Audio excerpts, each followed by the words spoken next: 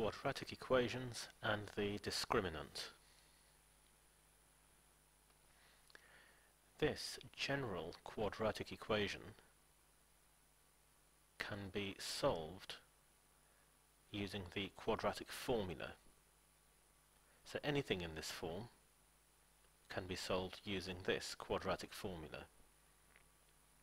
Now the number of solutions that you get to an equation like this depends on the value here, b squared minus 4ac. If b squared minus 4ac, if this value inside the square root, inside the third, is negative, clearly you cannot work out the square root of a negative number. In that case, there will be no solutions. If b squared minus 4ac, so this value inside the third here, is a positive value, then you will get a plus or minus this section here, this part here, so you have two solutions, or two roots. Another option is if b squared minus 4ac is equal to 0. So then you're doing the square root of 0, that's 0. So in the formula, all you have is minus b over 2a, because this part becomes 0. In that case, as you can see from here, x is equal to this value here, so you have a single root, which is sometimes called a repeated root. You need to memorize all of these conditions for the discriminant. So b squared minus 4ac is called the discriminant. It gives you information as to the number of roots a particular quadratic equation may have. So if the discriminant is a positive value, so greater than 0, then you have two roots. So for a U-shaped curve you may have something like this, an N-shaped curve something like this, where the curve goes through the x-axis twice.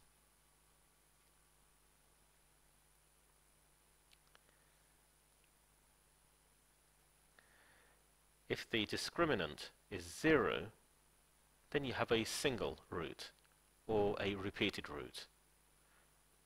And as you can see from the examples here, this curve just touches the x-axis at a single point, and so does this one. So there is only one root in each of these. If the discriminant is a negative value, so less than 0, then you have no roots. That's to be expected because the curve does not interact with the x-axis. So there are no roots. If the discriminant turns out to be a square number, this will suggest that you can factorize the quadratic equation that you're working with. So if you have a square number for the discriminant, you will be able to factorize your quadratic equation. So if you're trying to factorize a quadratic equation, and it's a difficult one, and you're not sure if it does factorize, because sometimes quadratic equations don't factorize, then you may want to work out the discriminant first and check to see if you have a square number. So if the discriminant was something like 1, 4, 9, 100, that kind of thing, square numbers, then you know you can factorize. In this example, we have the quadratic equation here. So a is equal to 3, b is equal to minus 2, and c is equal to minus 5. So we substitute the values into the discriminant, b squared minus 4ac.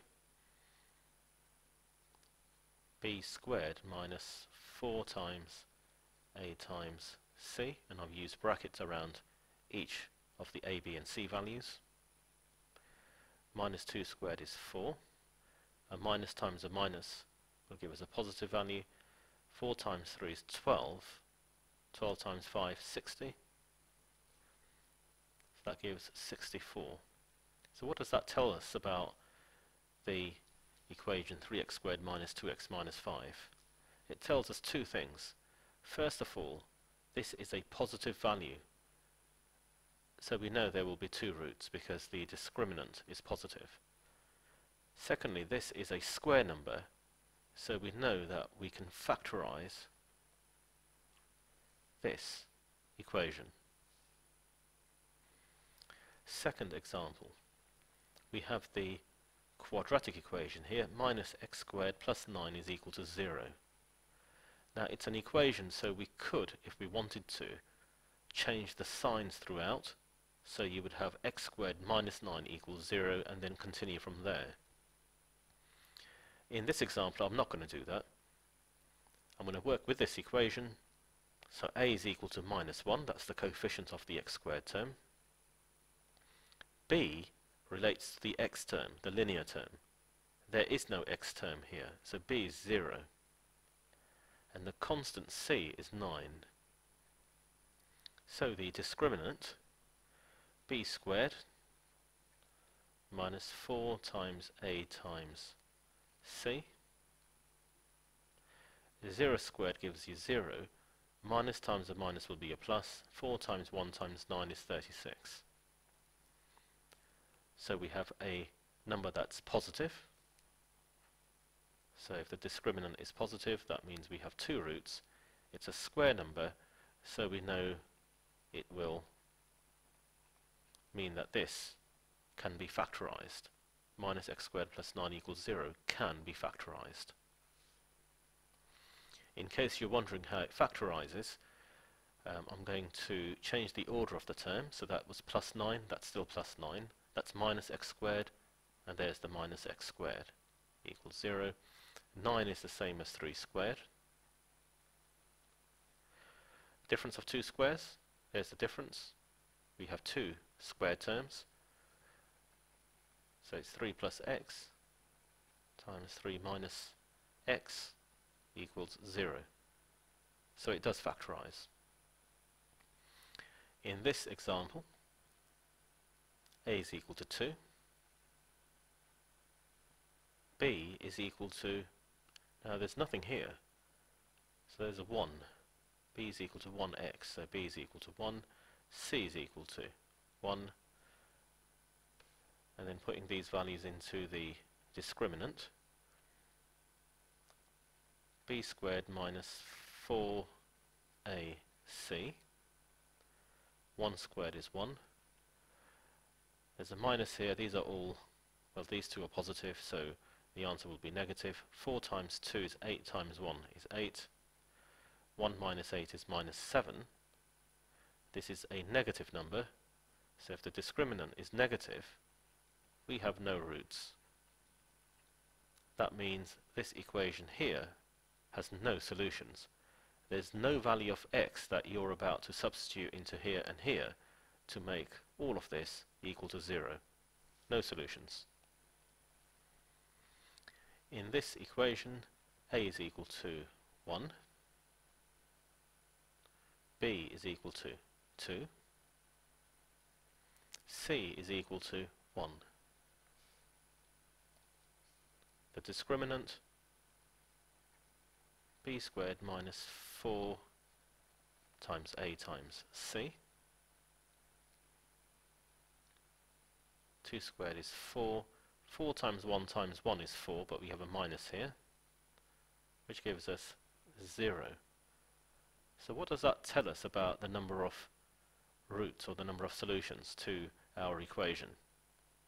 If the discriminant is equal to 0, that means we have one root, which also means that the root is repeated. Repeated root. This also tells us that we can factorize the original equation. So let's have a go at factorizing the original equation and see why we say that there is a repeated root. Okay, this is our equation. Factorizing this,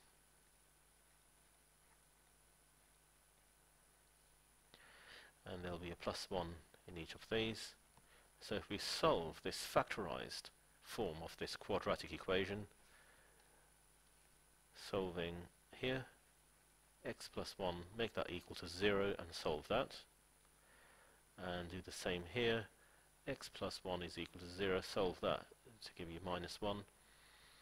So if you have the curve y is equal to x squared plus 2x plus 1, you'll find that this curve will just touch the x-axis at the point x equals minus 1, so there's only one root. But can you see that we have this twice? Once from each of these factors. Hence, this is called a repeated root. This is the graph of y is equal to x squared plus 2x plus 1. And as you can see here, when x is equal to minus 1, the curve just touches the x-axis at that point and then goes up again. So x is equal to minus 1 is a root, and the equation that we were solving here was equal to 0, and it's equal to 0 because the y-coordinate on the x-axis right there is 0. So what we were solving was this, because the y value there is 0. That's the point we're interested in. What can you say about the discriminant for this graph? Now that graph does not intersect the x-axis at any point. So we know there are no roots, which means the discriminant must be negative. So what we see from here is that b squared minus 4ac, in this case, should be less than 0. What can you say about the discriminant for this graph? Clearly you can see that there are two roots here and here. And if there are two roots, we know that the discriminant b squared minus 4ac should be positive.